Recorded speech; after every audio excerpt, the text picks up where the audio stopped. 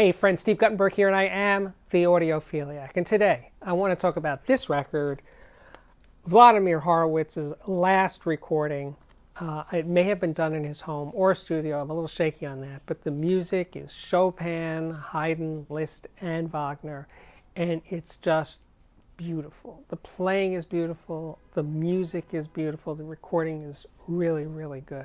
Now, I'm hardly a classical music critic or all that knowledgeable. I don't pretend to be. I'm reacting to the beauty of the performance mostly, and of course the music. But his performance, his touch is so fluid, so at ease. He's 86 years old, and yet the music just flows. It has this incredible sense of movement. It's gentle, it's got edge, it does it all, really. I mean, it's just it's a concert, really, this recording. In the way each piece goes to the next, they make musical sense to me.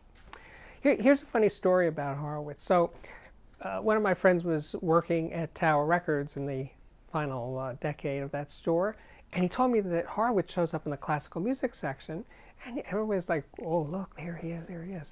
And then when he goes to pay for his CDs, the cashier asks him for an autograph and offers him a piece of paper and a pen.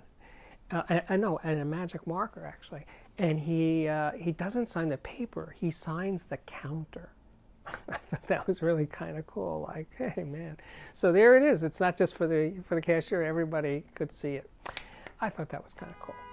Anyway, my name is Steve Guttenberg, and I am the Audiophiliac. And if you like these videos, please come back every day. There's a new one. It really should be called the Audiophiliac Daily, because that's pretty much what it is. Please share them. Please like them.